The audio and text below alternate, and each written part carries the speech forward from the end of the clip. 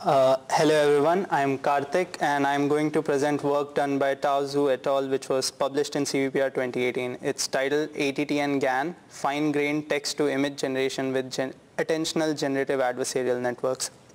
So let's start off by first defining the problem, which is text to image. As you would expect, the input is a textual description. It can be something like an image caption or some kind of description which basically tells you about the components of the image. The output is an image, which is usually RGB. So when you see this caption, we as humans are naturally gifted with this capability of imagination. When you see this sentence, you are able to visualize a scene without ever actually having to see that precise scene, and that is what we want our models to do. So given this as input, we want to generate something like this, and as you would have guessed, there are more than one correct answers to this problem. So this is what we want our model to learn. Even generating any one of these images is fine. We'll now go through the related work to see how this line of research has progressed and get the general idea of how they are approaching this problem. So the first paper in this line of work is this, done by Scott Reed et al., published in ICML 2016. So this is the gist of their architecture. They have an RNN encoder which they concatenate with the noise vector and basically pass it on to the generator. This is our normal generative adversarial setting which we know. Next is an improvement done by the same group in which they have additional input information such as bounding box information, key point information to tell the network where the actual object is located in order to generate it. So this gives the generator more information and hence should be better in principle. Next up we have AttnGAN. So they proposed a multi-stage generation process, which is what we will be looking into in AttnGAN as well. But the main idea here is the generation process is done in multiple stages. So you have one generator here, another generator here, and their corresponding discriminators. This was done by Zhang et al. And then the same group provided some minor improvements to the original model in which they interleave those generator networks. But that's about it. That's the minor improvement. Those are the minor improvements they make. Next up, we have plug-and-play generative networks. Their original task at hand was not text to image, but one of their settings does actually solve it, in which they have this recurrent this loop wherein the generated image would be passed on to an image captioning network, and they'll basically try to closely align the generated caption to the actual description so that you have an idea that this is indeed the image that was described. Next, we move on to our architecture, AttnGAN's architecture. But first, before looking at the architecture, we would like to look at the motivations they had to come up with such an architecture. So the first point here is, as we have seen so far, that this T2I or text-to-image problem looks like an encoder-decoder problem. You feed in the text from this direction, and the decoder is basically decoding it to an image. But they want to turn this into a sequence-to-sequence problem. That's no problem for the text part, because LSTM do sequentially process this, but you have to sequentially process the image generation as well, do it sequentially as well. So this was first seen in AttnGAN, and we'll see it here as well. So the image generation here is an M stage process, not a single stage, M stage. So you would have M different generators and their corresponding discriminators to generate a final image. Next, the idea to convert this was, the motivation to convert this into a sequence-to-sequence problem was because in recent year, in actually last year itself, there has been many developments in the sequence-to-sequence model, example attention. So you want to sort of leverage these kind of improvements in this line of research. So that was the motivation. They also do text-to-image alignment or verification whether the actual, after generating the image, whether the text and image do actually match to each other. So they propose a component in the final loss as well, so which we'll talk about. So these are the 4 motivations for coming up with this architecture.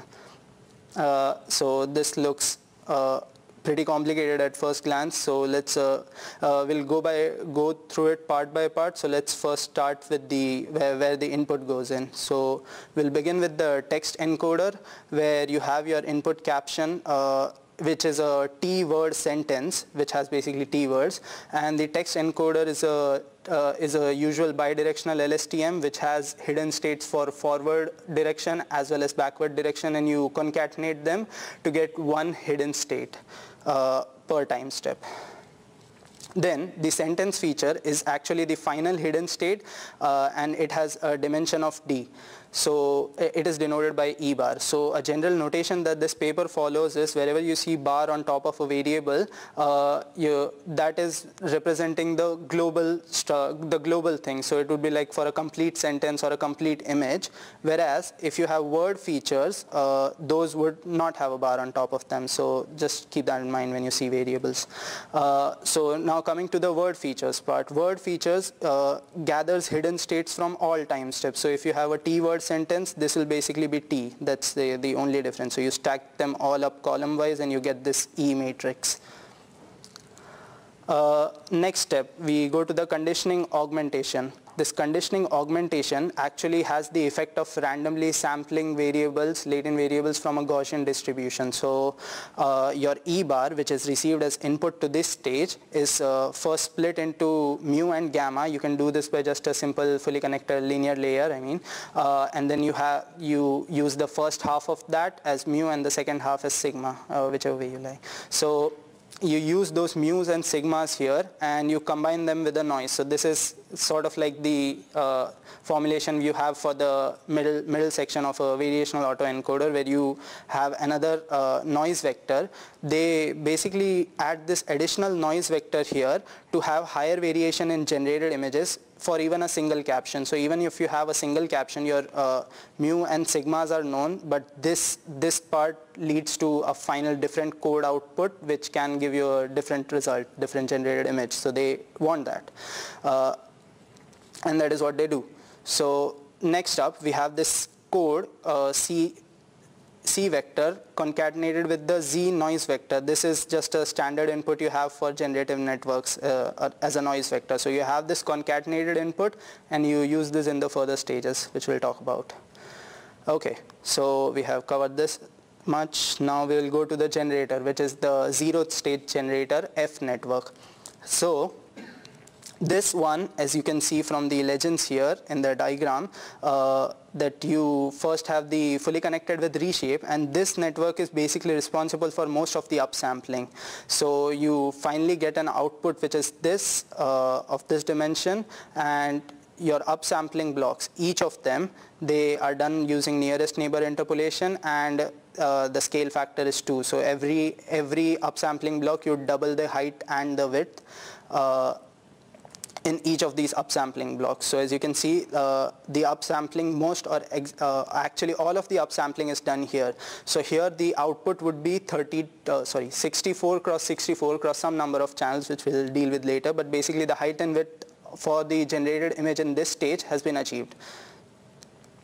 So this first stage does not actually use any word level features. The word level features that we extracted over here, they are not used. We are in this first stage, we just want to use the sentence level features, and which is what we give as input to this F0 network.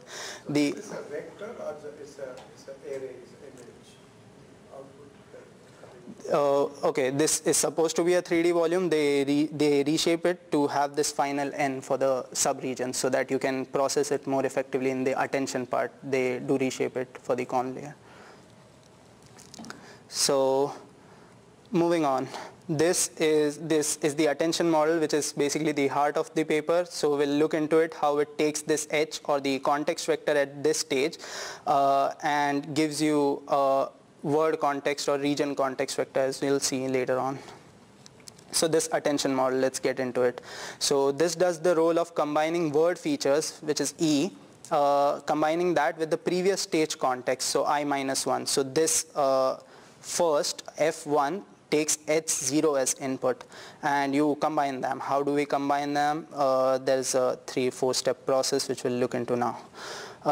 They first bring the word features to a common space. So this is the dimension, working dimension for the words as we saw previously, and this is the network's internal working dimension. So they try to bring everything to this dimension. And that is what they do here. This is just a linear fully connected layer.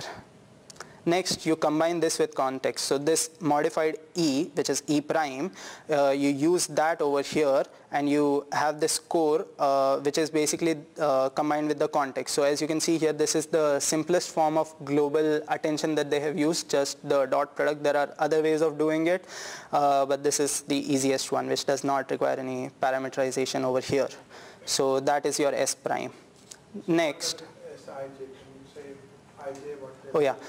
So as you see, Hj at a Hj here indicates one sub-region of the image. So for jth sub-region and for the ith word, you would have this score. So you have this for all of them, and that is how you go on. You use this score for each of the individuals. So there's a combination, like this word with this sub-region, this word with this sub-region, and each one of them will have this score, S prime. Next, we use that to generate a word context vector. So a way to intuitively understand this word context vector is, for one sub-region, you're looking at all the words. It is global, since it is global attention, you're looking at all the words, and you're selecting which one is important for generating or painting this particular sub-region. So this is the formulation for that. Let's first go into the beta variables here. This is just a softmax kind of function for this score we just calculated, and this combined with the modified word features gives us word context vector for just one region. So you see, one region sees all the words, as you can see from the summation here. So you have this word context for all the regions. So you repeat this entire process for each region, and that is basically the output of your attention network, as you can see over here. This again has the working dimension of this network's internal dimension times the number of sub-regions the images have. Okay, let's move on. Let's move on to the next stage of the generator.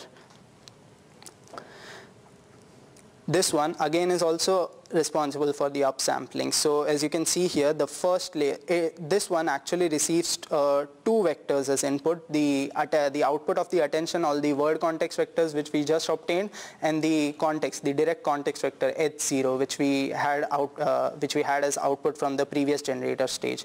So you have both of them as input. The first is just the joining here, as you can see. These are residual blocks which actually don't change the height or width. They are designed that way they are used just to make the network deeper. And then you have just one upsampling block. So here the height and width would effectively be 128 by 128 across some number of channels. That's it. So the upsampling here is the same as before, nearest neighbor interpolation, twice the scale. The resonant block, as I said, does not change the height and width. And yeah, so this one does use word level features, because that is what the output was from the attention network, as you can see here, and it takes the previous state's context vector output. So you have this general formulation for all I from 1 to m-1, which means basically this is the same structure that is followed in all the generators from here on. We'll go through that as well, but this is the general structure that the following generators follow. Okay, let's get on further down in the pipeline and see the next attention network. So as you would expect, it has the same structure as the first attention network. Instead of H0 it obviously uses H1 as input from this current generator's output, and that's about it. There's literally nothing different. Then finally we have our final generator, which has the same structure as F1 and uses H1 as input along with F2 ATTN's output as input. So one thing you would have noticed here, since this is designed in such a generalizable way, you could have gone even further, and in principle you could have gotten even higher resolution images, but the authors pointed out that they stopped because of the GPU consideration. But in principle you can have, let's say, another generator attached here and have 1024 or go up till the original image resolution. That's it. Now let's look at the generators. So each of these F generators have their corresponding G generators as well, and they have the exact same structure. So we'll look at all of them in one go. And here it is. So since you noticed that, you would have noticed that the upsampling has already been done, you only need this one convolution block, which is a 3x3 convolution, to reduce the final number of channels to 3, so that you can visualize this as an RGB image. And that is what it basically does. It takes the context vector from the current stage and gives you x hat I, which is the predictor or the generated image. For this particular one, a single layer configuration, you have filter size 3, padding 1, so it does not change the height or width, which we don't want it to, and stride 1. Yeah. So now let's talk about a bit about the losses. So these generators, each of them have their individual losses. So LGI, you would have a separate loss for each of these generators, and we do that and not just the loss for the final generator, because we want each one of those generators to learn something meaningful and not have the burden of learning all on the last generator, let's say. So you use all of their losses, and we'll talk about what this exact term stands for, but basically we sum those up to get the generator loss. We'll get back to the final loss later. Okay, since we are talking about generators, let's talk about discriminators and how they are designed. So these are the 3 discriminators, as you can see, attached right after the generated image. And as you would see from the diagram here, they do take this, this green line means just taking this code or the sentence level features and not the noise vector, which may be confusing to some. It was to me. So this green line you see here just takes the sentence feature, and we'll talk about that how. So the discriminator has 2 forms, unconditional and conditional. So the unconditional is the usual discriminator which we see in adversarial settings, which has the job of classifying the image as real or fake from the real distribution or the generated distribution. In addition to that, we also have a conditional form of the discriminator, which says whether the image and caption are of the same pair. Notice that it isn't actually learning that the caption and images are same. It is just pointing out the fact that they are of the same pair or not. There's a subtle difference here, which basically means if you have an image and you have that caption fed in, the caption of that image, this discriminator should output something close to 1, ideally 1. And if you pick just some other caption from the data set, just some random caption, and fed it with this image, it should output a value close to 0. So these are the binary kind of questions, the 2 binary questions that those discriminators are trying to answer. So let's look at the adversarial loss for G. This G, the first part is the unconditional loss, wherein it will try to bring, these are the generated images sampled from this generator or the distribution that it assumes to be.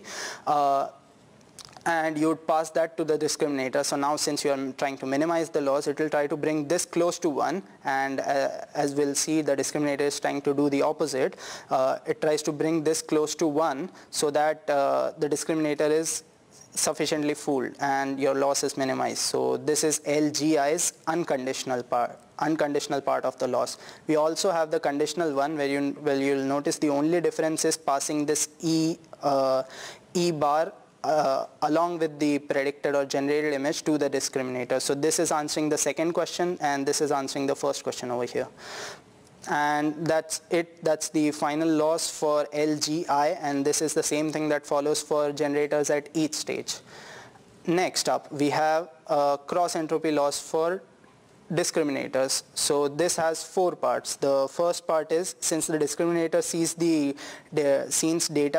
data from the original distribution as well, it will try to bring that close to 1, whilst it will try to minimize the output of the, it will try to minimize basically the generated images output and make it close to 0, so that the discriminator loss is minimized. So this is the unconditional part for the entire thing, for the discriminator, and this is the Yeah, and this is the first part of the conditional loss, so I can't take my pointer down there, otherwise that thing bugs me. So we have this additional input, just this additional input as you can see, and the same thing follows over here as well. So you have that as part of the conditional loss. So that's it for the LDI. This is not used in optimizing the getting the generated images correct, but this is used to improve the discriminator because we have to do that as well. Next up, since we have decoded most of the network, we'll see what the image encoder here is. It takes this output, this generated image as input.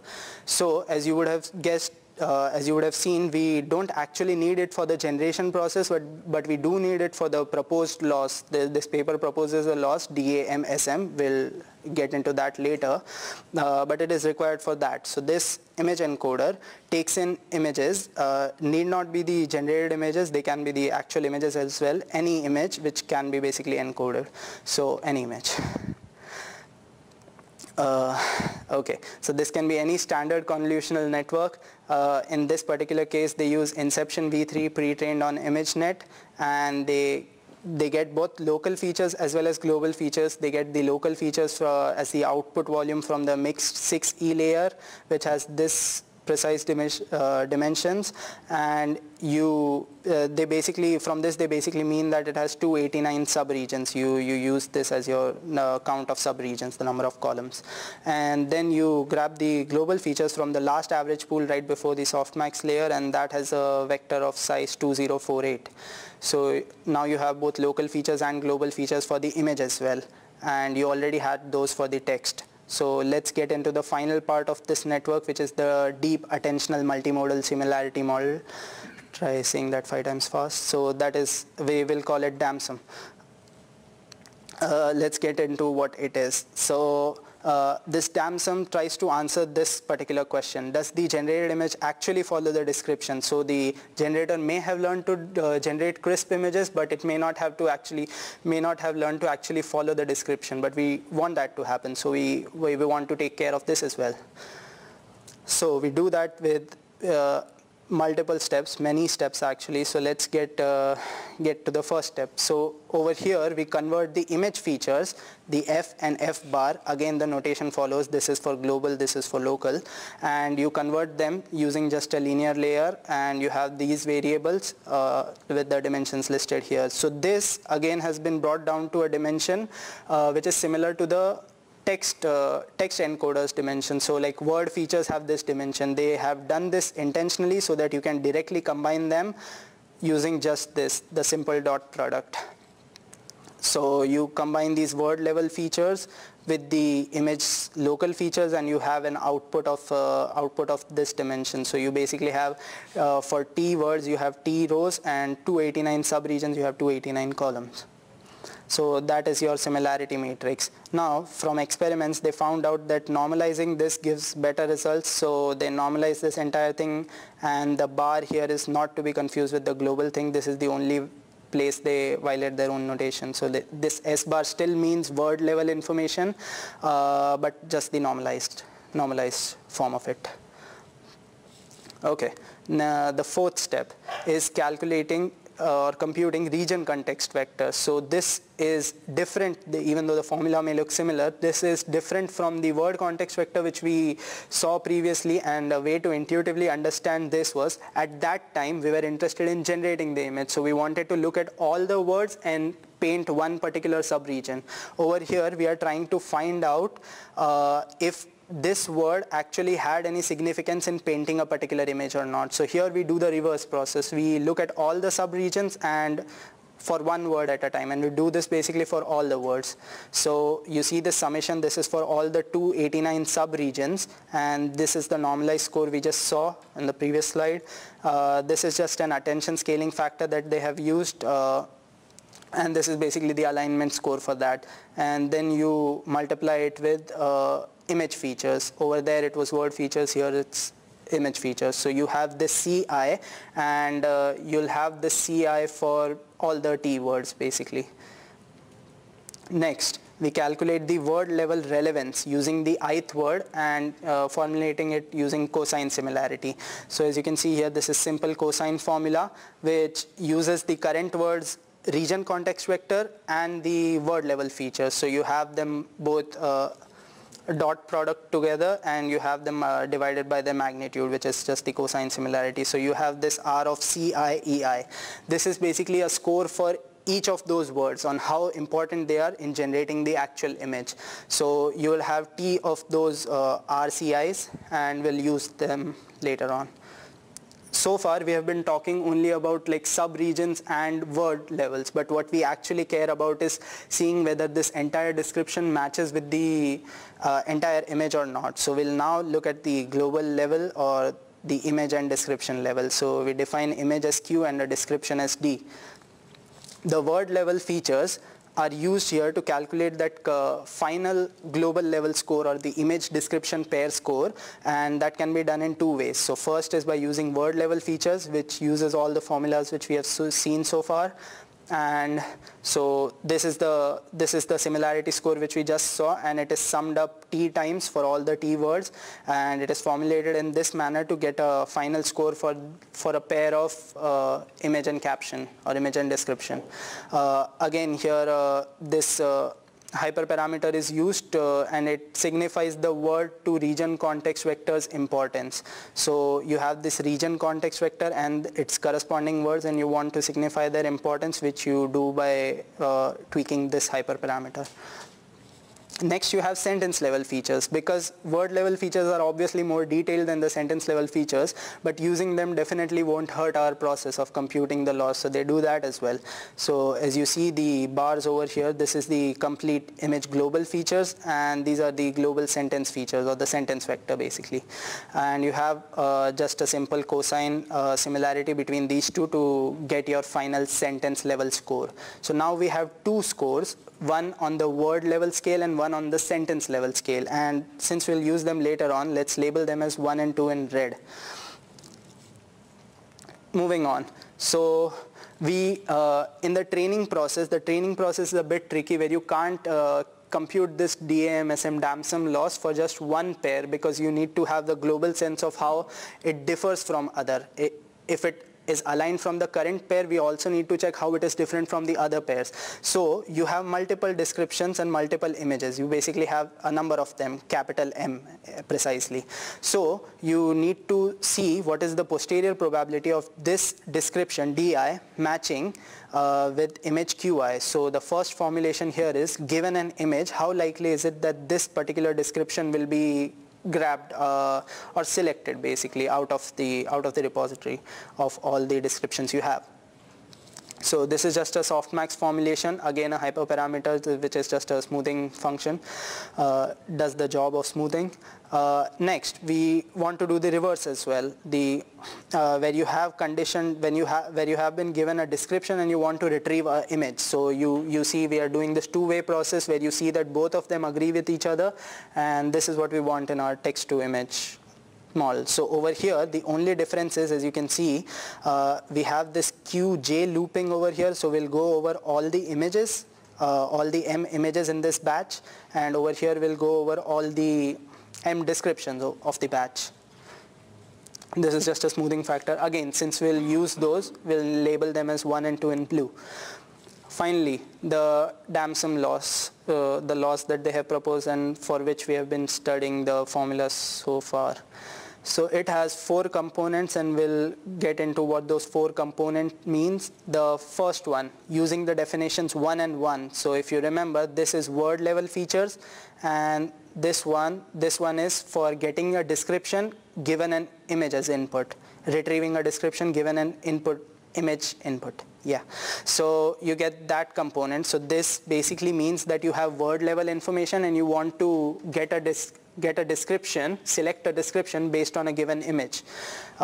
If you use the combination of 1 and 2, you get LW2, which means word level information, but given a description we want to retrieve an image. This uses sentence level information, and this is again the P of DI given QI, so description given image, and this is the reverse. So you have these 4 components, LW1, LW2, LS1, LS2, and you basically sum them up to get your final damn-sum loss. Now, since you have posterior probabilities over here, you usual way of going about it is using log loss. So for P of DI given QI, you have this loss basically, so this is the right hand side of each of these. The definitions vary because P uses the formula for similarity which we saw, and we can have that formula change based on these definitions. That's why these are different even though the formulas look same, because these definitions are changing. So yeah, so this is for P DI given QI and P of QI given DI. So yeah. That's it. That's the log loss. So you have final damn-sum loss. Now we want to have a final complete loss for the entire network. By the way, if you would have noticed, this damn-sum does not actually depend on the generated image. The image encoder does take an image as input, but it need not be the generated image. So this can actually be separately trained. So you can have your COCO dataset or your CUP dataset loaded, and you can first train this network on those real image and caption pairs, and you have this nice network trained which will give you meaningful similarity scores for when you are generating images. So this is a pretty nice thing, neat thing. Yeah. Finally, the loss for the entire network. So you have your generator loss to consider, generator losses to consider, and you have your damn-sum loss, and that is formulated in this simple manner where this is a summation as we saw previously plus lambda times L damn-sum. So this is just to control the effect of the damn-sum part of the entire thing, and this turns out to be a pretty important hyperparameter as we'll see. Okay, now that we are done with the architecture, let's move on to the experiments that they have conducted, and first we'll look at the data sets. So this is the Caltech UCSD birds dataset or CUP dataset, and here is a sample. You have this bird image and you have these nice long descriptions. Yeah, that's about it. That's it for the data set. So this is an object-specific data set, and even though the ultimate goal or the holy grail of this line of research would be to have any kind of image being generated, we start small and we see the improvements on these kind of object-specific data set, and then we move on to higher scene level data sets. Next, they have also conducted experiments on COCO data set. So one of the samples here, as you can see, man in black shirt playing guitar, and the other one over here. So yeah, these are the 2 data sets that they have conducted experiment on. One thing you would notice here is that this data set has longer descriptions and it has more number of descriptions. As you see here, there are 10 captions per image, so there is a richer variety that you can variation that you can get in terms of sentence, but limited in terms of image. So you would expect your images to be more beautiful in this case and a bit mediocre in this, where you have shorter captions and fewer captions per image. Okay. Moving on to evaluation. So they use 2 metrics, inception score and R precision. Inception score is the usual one in your adversarial settings, so won't explain that. R precision, they have used this in this paper only, like the other papers have not, more or less have not used the R precision, so I'll describe what it is briefly over here. So you have an image and you have a text, and you have a lots of pairs of them. So you encode them using your image encoder or your text encoder, just the CNN or LSTM, and then for each of them you calculate the cosine similarity. So as we saw previously, all the formulas to get the similarity, you do that for all the encoded pairs. So you have, if you have 100 samples and 100 images, you do this with all the pairs, not just the matching pairs, you do this with all of them. And now you rank those similarities. So these have some scalar values and you rank all of them, and out of them you select the top R. This R is selected, this hyperparameter. So from those top R, you actually find out n correct pairs. So all of them won't be the correct pair. So if you have a similarity score which is high, but the caption and image are not actually related, that's bad. So you want your R precision to be high and this number n to be high. And your final R precision is n upon R. That's it for the R precision. Next, we do component analysis, and the 2 components that they have put under test are the most important ones, the ones that they have proposed, which is the DAMSUM part, and this is the AIM, which as we have talked about, and the Attentional GAN part. Whereas, whereby when you are using attention, you hope to have a better image at each generator stage. Otherwise, just an upsampled version of the previous image won't cut it. So you need to have additional details being learned at each stage, and they put this to test. So this confusing notation AttnGAN 1 basically means that in the entire architecture they stopped after the 128 by 128 stage, so using just attention once. And AttnGAN 2, as you will see, is the entire architecture which we discussed, so the output would be 256 by 256 images.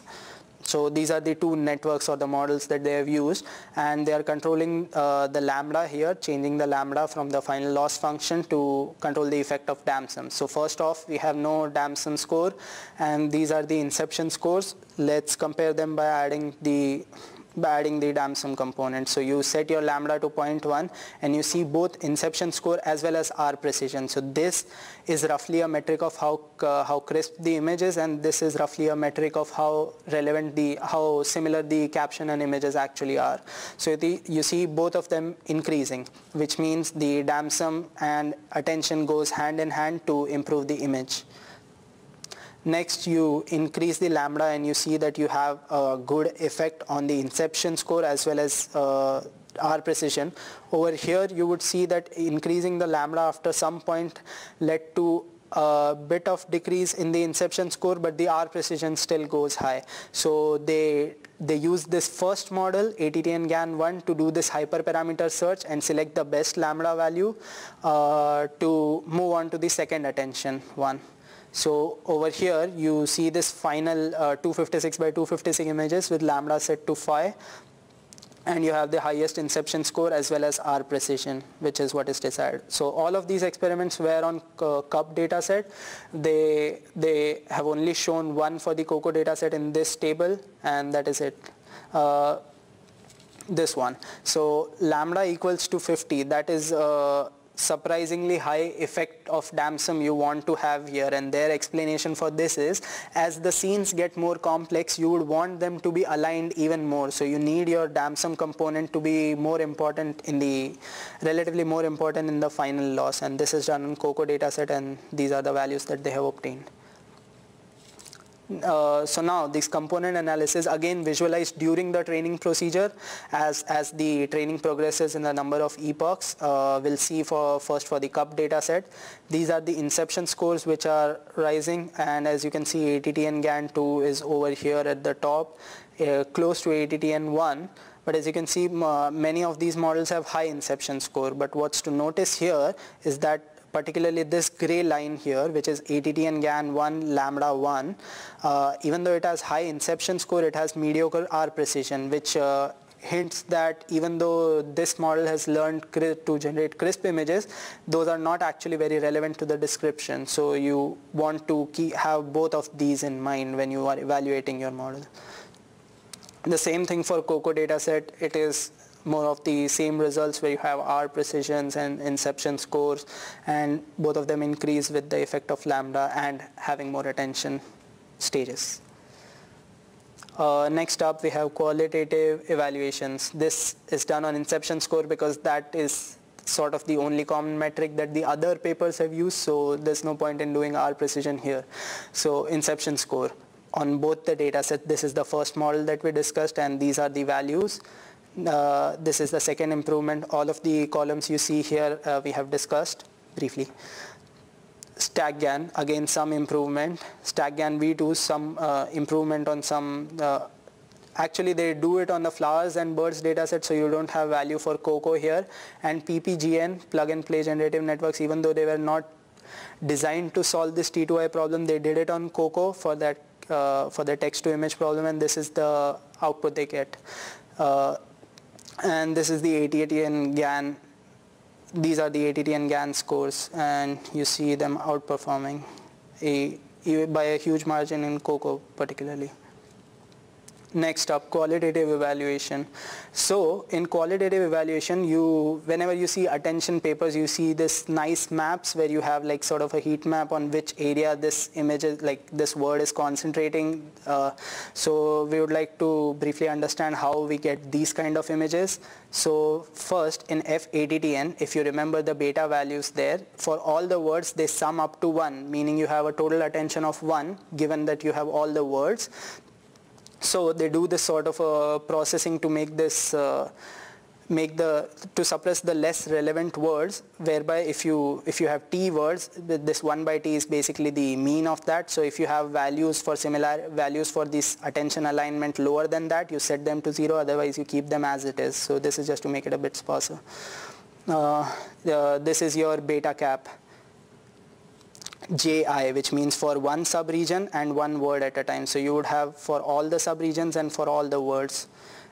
Next, so we do this for all the sub-regions, as you can see here, 0, 1 till n-1. So for all the sub-regions, a particular word, you have all the sub-regions and you reshape that. So these are n scalar values and you reshape them to a root n by root n region. So if you have 289 features, there's 17.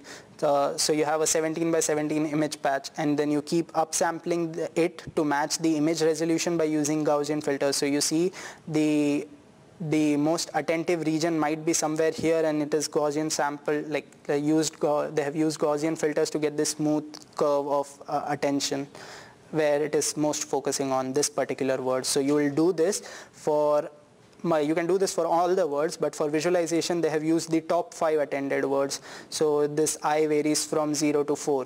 So basically, like, they do it for all the words, but they show only the top 5. So now let's see those generated results.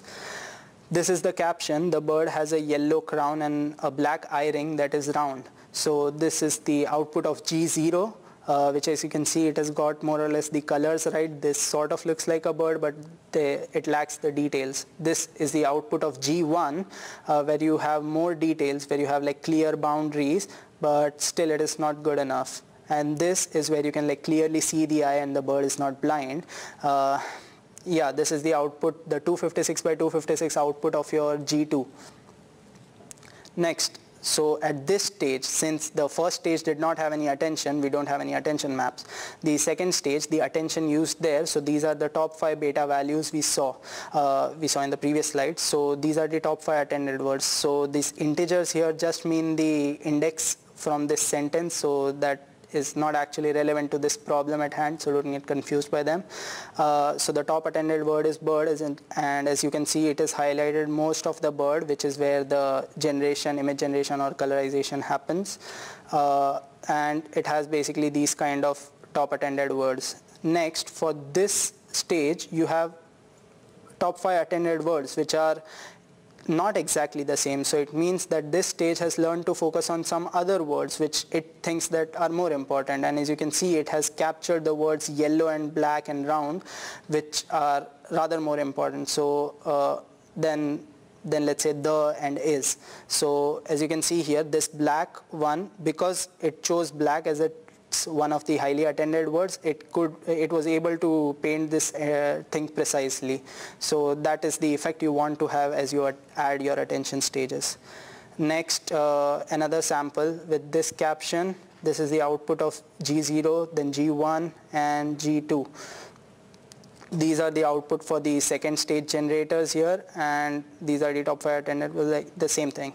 Basically, over here, as you can see, more relevant words are captured: black, green, white. There are some useless words as well, but they are still like far below. They are not the top attended word.